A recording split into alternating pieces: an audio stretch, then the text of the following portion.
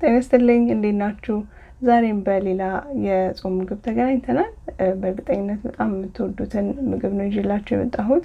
ድንችን ከሩዝ ጋር አድርገን እንዲሁም ቲማቲም ለብለብ ጋር አድርገን ስጎ ሰርተን በጣም ልዩ በሆነ ሁኔታ የምናቀርበው ምግብ ነው። ልጆቻችሁ ይወዱታል፣ እናንተም ትወዱታላችሁ ብዬ አስባለሁ። አሰራሩ በጣም ቀላል ነው። ቤታችን በእርግጠኝነት ያሉን ነገሮች ናቸው የምንጠቀመው። ሩዝ ድንች በብዛት አይጠፋም ቤታችን። በተለይ በዚህ ወቅት ቶሎ ገበያ መሄድ በማንችልበት ወቅት እንደ አማራጭ ነው ብዬ አስባለሁ። ጤፍ እንጀራ ማግኘት በማንችልበት ሰዓት ወይም ደግሞ ተደጋጋሚ ሲሆንብን መቀየሪያ ይሆናል ብዬ አስባለሁ። ለማንኛውም ወደ ስራው ስንሄድ የሚያስፈልገኝን ነገር እዚህ ጋር አዘጋጅቻለሁ። እንደምታዩት ሩዝ ድንች ነው ያዘጋጃለሁ። ሩዝ እኔ 1 ኩባያ ከግማሽ ያህል ነው የተጠቀምኩት። ወይም ደግሞ እንደሚበላው ሰው መጨመር ይችላልላችሁ። የትኛውም አይነት ሩዝ መሆን ይችላል። ጥሬ ሩዝ ነው የተቀቀለ ምናምን አይደለም እንጠቀመው፣ ገና ስለምንፈጨው ጥሬ ሩዝ ነው። እንደምታዩት ድንቹን እኔ 4 ያህል ድንች መካከለኛ ድንች ነው የተጠቀምኩት።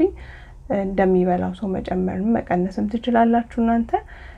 ከዛ በደንብ ከበሰለ በኋላ እንደዚህ ከተፍ አድርገን በፉድ ፕሮሰሰራችን በደንብ እስከሚልም ድረስ እንፈጨዋለን። እያየነው ትንሽ መፈጨት ሲጀምር ውሃ ጠብ እናደርግለታለን። እንደምታዩት በደንብ ክሬም እስከሚሆን ድረስ መትቸዋለሁ በፉድ ፕሮሰሰሩ። በደንብ መመታት አለበት። ምንም የጓጎለ ነገር ሊኖረው አይገባም፣ ምክንያቱም እንደ ሊጥ ነው የምናቦካው። ስለዚህ ጓጓላ ነገር ባይኖረው ጥሩ ነው።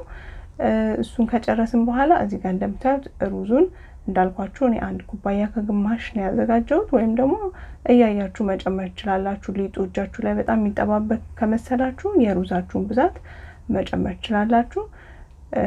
በቡና መፍጫዬ ነው እየፈጨሁት ያለሁት፣ ምክንያቱም ፉድ ፕሮሰሰሩ ሩዙን አይፈጭልኝም። ስለዚህ በቡና መፍጫ ቡናውን የፈጨሁበትን በደንብ ካጠብኩት በኋላ ነው በቡናው መፍጫ እንደዚህ እየፈጨሁት ያለሁት። ድቅቅ አድርጎ ነው የሚፈጨው።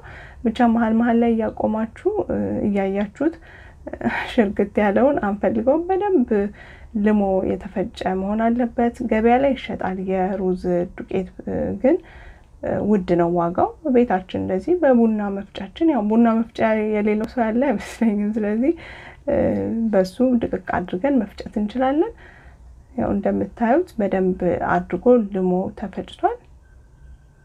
ፉርኖ ዱቄት መጠቀም ይቻላል። እዚህ ጋር ግን ደግሞ ከሩዙ ጋር ሲሆን በጣም ልዩ የሆነ ጣዕም ነው የሚሰጠው።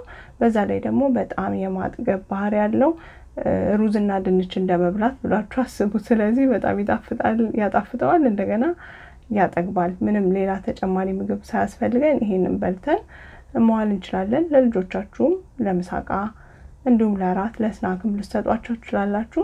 እንደዚህ አሪፍ ዱቄት ሰርተናል ማለት ነው። የሩዝ ዱቄት የተለያዩ በሩዝ ዱቄት የሚሰሩ ሬሲፒዎችንም ይዤላችሁ መጣለሁኝ።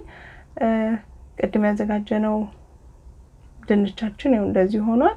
ወፈር ነገር ይላል ድንቹ፣ ግን በኋላ ስናቦካው ደግሞ ከሩዙ ጋር አሪፍ እየሆነልን ይሄዳል። እንደምታዩት ወደ ሩዙ ነው የምንጨምረው፣ ወደ ድንቹ ማለት ነው። ወደ ድንቹ ጨምረን በቃ ሊጥ እንደምናቦካው ምንም ሌላ ነገር ሳንጨምር።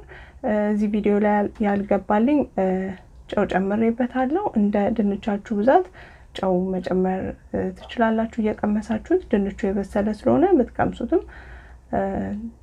ምንም እንትን የሚል ነገር የለውም። ስለዚህ ጨው እየጨመራችሁ ማብካት ትችላላችሁ። ስታቦኩት እዚህ ጋር በርበሬ መጨመር ትችላላችሁ፣ አሪፍ ጣዕም ይሰጥላችኋል። እኔ ግን ጨውና ሩዙንና ድንቹን ብቻ ነው እንደዚህ ያቦካሁት። እጃችሁ ላይ የመያያዝ ባህሪ ይኖረዋል። እንዳልኳችሁ መያያዙን እስከሚተው ድረስ የሩዛችሁን ዱቄት መጨመር ትችላላችሁ፣ ወይም ደግሞ ከፉርኖ ዱቄት ጋር መቀላቀልም ትችላላችሁ። እዚህ ጋር ለማሸት የተወሰነ ደቂቃ ይፈልጋል። ቢያንስ 7-8 ደቂቃ ያህል ካሸውት በኋላ ያው እንደምታዩት ይሄ መያያዝ ባህሪውን ቀንሷል። እስከመጨረሻው ወፍራም ሊጥ አይደለም የሚሆነው፣ ግን መያያዙን መቀነስ ሲጀምር እንተዋዋለን። እንደምታዩት እንደዚህ መድበልበል ሲጀምር እንተዋዋለን። ይሄን ያህል ዱቄት ይሄን ያህል ድንች ምናምን ማላችሁ ዋናው እንደ ድንቻችሁ ብዛት ስለሚወሰን ነው። ብቻ እጃችሁ ላይ እንደዚህ መያያዝ እስከሚያቆም ድረስ ማብካት ይኖርብናል። ከዛ በመንፈልገው ቅርጽ መጥበስ እንችላለን።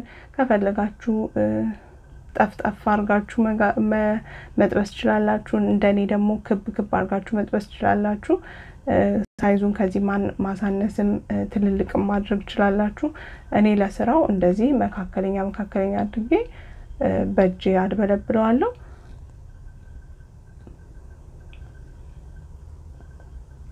ልጆቻችሁ አብረዋችሁ የሚሰሩ ከሆነ ለነሱን ግማሹ ሰጣችኋቸው በተለይ አሁን በዚህ ወቅት ቤት የሚውሉ ከሆነ ይሄንን እንዲያግዟችሁ እንደ አንድ እንትን አክቲቪቲ መስጠት ትችላላችሁ በጣም አሪፍ ነው ልጆች የሚወዱት ነገር ነው እዚህ ጋር ለልጆቻችሁ በኋላ ላይ ስንሰራ ቲማቲም ለብለቡን ቃሪያውን ብታወጡ ምናምን ልጆቹ በጣም ወደውት ይመገባሉ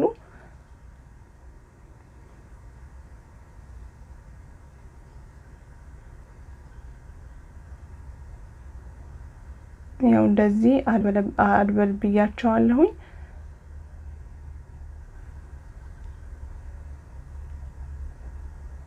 እዛጋ ዘይት ያጋልኩኝ ነው እንደ ድንቻችን መጠን ዘይታችንን እናግላለን ይሄ ስራ በኦቨን መሆን ይችላል ግን እኔ እንደዛ ሞክሬው አላቅም ስለዚህ በዘይት ነው ዛሬ የምጠብሰው በኤር ፍራየር መጥበስ ይችላልላችሁ ግን በጣም ደስ የሚል ጣዕም የሚኖረው በዘይት ሲጠበስ ነው ስለዚህ ዘይት ካጋልን በኋላ ቀድም ያዘጋጀናቸውን አምጥተን መጨመር ነው መሃል በደንብ እስከሚጠበስ ድረስ መሃል ላይ ባትነኩት ጥሩ ነው እንደዚህ ጎልደን ብራውን መሆን ሲጀምር ወደ ቡናማ ሲቀየር የተያያዘ ካለ በእንጨት ማማሰያ ማላቀቅ ይችላልላችሁ ያው እንደምታዩት የኔ በስለዋል ድንችና ሩዜ በጣም ያምራሉ በሽታው ራሱ ቤቱ እንዴት ደስ እንደሚል ስጠብሱ ታዩታላችሁ ልጆቻችሁ እርግጠኛ ነኝ በዚህ ሰዓት መቅመስ እንደሚፈልጉና በጣም የሚጣፍጠው ቀጥለን ምን ሰራው የቲማቲም ለብለባችን ነው ቲማቲም ለብለብ በጣም ቀላል ነው ሽንኩርት ሽሪሚሪ ከተፍ ያለሁኝ አንድ ከግማሽ ሽንኩርት ሽሪሚሪ ከተፍ ያለው ቲማቲምም አዘጋጅቻለሁ ሁለት ያህል ቲማቲም መጠኑን እናንተ እንደሚበላው ሰው እንደ ሁሉ ጊዜው ማስተካከል ይቻላል ወይም ደግሞ እንደ ሩዛችሁና እንደ ድንቻችሁ መጠንም ብታስተካክሉ ይችላልላችሁ ለልጆቻችሁ ከፈለጋችሁ እዛው ቦሉን ከጠበሳችሁ በኋላ በዛው ማቆም ይችላልላችሁ ማዮኒዝና ካቻፕ አርጋችሁላቸው ከላይ ብትሰጧቸው በእርግጠኝነት በጣም ወደው ነው የሚበሉት ሌላው የጨመርኩት ቃሪያ መጥበሻ ቅጠል ነጭ ሽንኩርት ዝንጅብል አሁን ጨምሬያለሁ ትንሽ በርበሬ ጨምርበታለሁ ለጣሙም ለከለሩም ደስ ይላል እንደማንኛውም ቲማቲም ለብለብ እንደምንሰራው በጣም ፈጣን የሆነ ቲማቲም ለብለብ ነው ከዛ በኋላ የሚቀረ ነገር ቅመሞቻችንን እናደርጋለን እንደተለመደው ቁንዶ በርበሬ የነጭ ሽንኩርት ፓውደር ካለን የነጭ ሽንኩርት ፓውደሩን ኮረሪማ በጣም ደስ የሚል ጣዕም ነው የሚሰጠው ኮረሪማችሁንም ጨምሩበት ሳይበዛ አንድ የሻይ ማንኪያ ያህል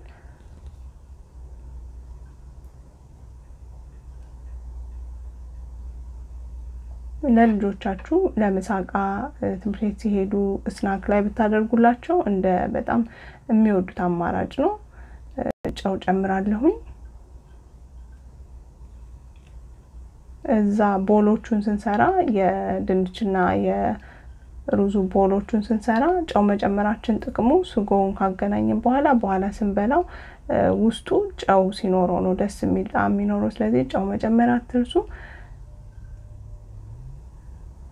እኔ ድንቹን አንዳንዶቹን ለሁለት ከፍያቸዋለሁ ስጎ ወደ ውስጥ በደንብ እንዲገባ አንዳንዱን ደግሞ እንደዛው ኳስ እንዳለን የተውኩት ይኸውላችሁ መልኩ ራሱ በጣም ነው የሚያምረው እዚህ ጋር ከፈለጋችሁ ለልጆቻችሁ ከሆነ ቃሪያውን አውጥታችሁ ካቻፕ ልጨምሩላችሁ ትችላላችሁ በጣም ልዩ የሆነ ጣዕም ነው እንደሱ የሚሰጠው በጣም ልዩ አማራጭ ነው እንዳልኳችሁ እንጀራ በሌለን ሰዓት ወይ ደግሞ ከእንጀራ ቀየር ማድረግ ስንፈልግ ይሄንን የሩዝና የድንች ከቲማቲም ለብለብ ጋር አሰራር መሞከር እንችላለን ለአይነትም መሆን ይችላል ለቁርስ ለምሳ ብቻውን እንጀራም አያስፈልገውም በጣም ነው የሚያጠግበው እውነት ለመናገር በጣም የሚያጠግብ ምግብ ነው ትንሹን በልታችሁት ሆድ ነው የሚሞላው ምክንያቱም ድንች ነው ሩዝም ሩዝ ነው ስለዚህ ሆድ የሚይዝ ምግብ ነው በእርግጠኝነት ተሞክሩትና ኮሜንት ላይ አስተያየታችሁን እንደምትጽፉልኝ ተስፋ አደርጋለሁ ስለጊዜያችሁ እጅግ አድርጌ አመሰግናለሁ በእያላችሁበት ሰላም ሁኑ